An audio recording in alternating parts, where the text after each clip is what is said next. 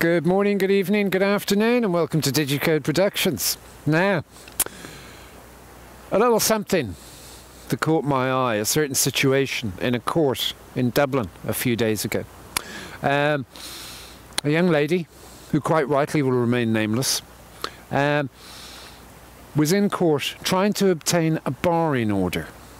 Now, she was entitled to legal aid, but unfortunately could not afford the €130 legal aid contribution to get that legal aid. Accordingly, she had to represent herself.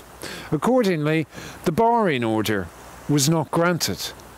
And the same man who threatened that he would kill her was allowed back into her house. Now, it's something I've noticed. It seems to be an Irish thing, and I don't know what this is about, where new fees and cost barriers are being introduced to services that quite clearly should be free.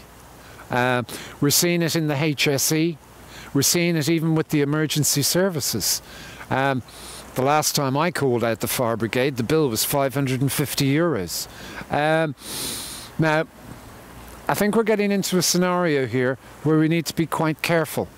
If we're introducing these forms of fixed charges for services that are vital to the protection of people's lives, such as free legal aid, the HSE and the fire brigade, then we need to build in some safety factors. And that is that those who cannot afford these absolutely vital, life-essential services are actually able to access them without a cost.